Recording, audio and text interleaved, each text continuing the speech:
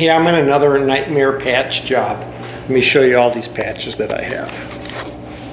So I have that, comes up there, comes across the ceiling here, all the way across, down there. I have patches there. These are patches. I have all these light box patches on the ceilings there. There. So this wall here is pretty much new, and that wall there. But this is all patched up. This, I have this here,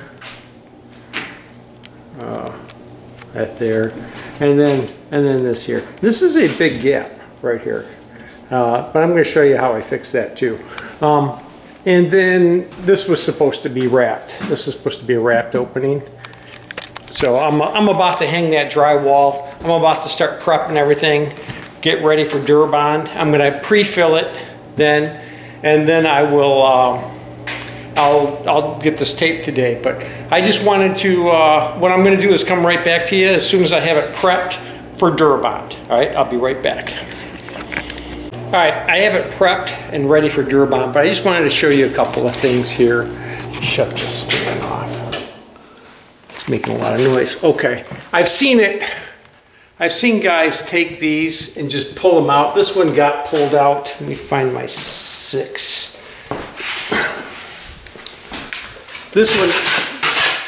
This one got pulled out, so it's got a big hole here, right there. But this one's not pulled out yet. This has still got the little blue dolly in there. Guys, hang on.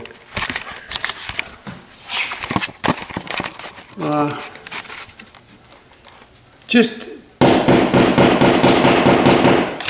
tap it in.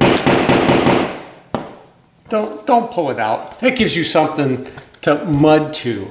This hole is going to be very, very difficult to mud because it's a big hole.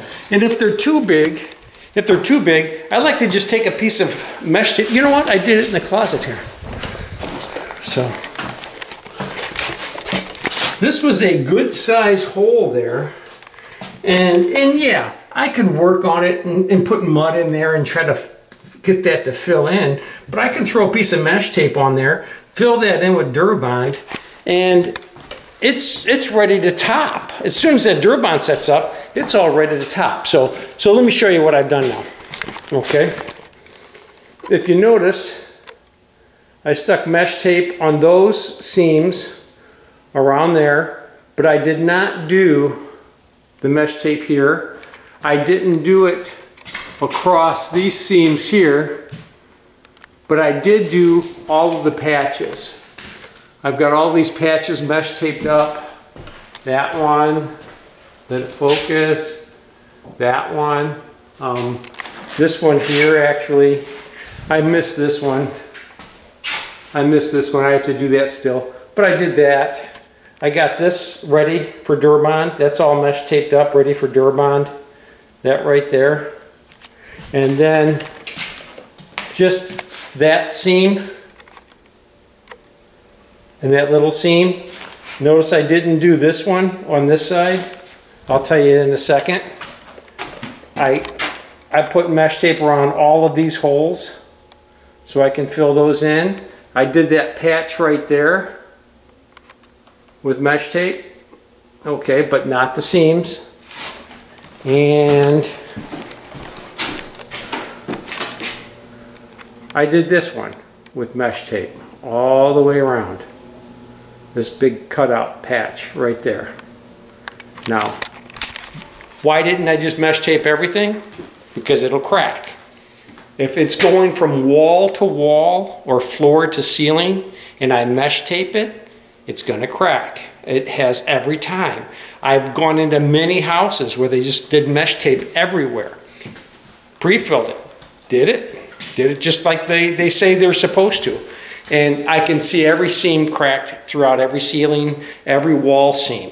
So if it goes from wall to wall or floor to ceiling, I do not mesh tape it. I just pre-fill it. I tape it with paper tape. I don't have cracks at that point. But if they're patches and repair work, then I just patch them. So, and you see this big gaping hole right here? I'm going to take that with this stuff. That stuff right there. That's a big hole. And I have one more down here.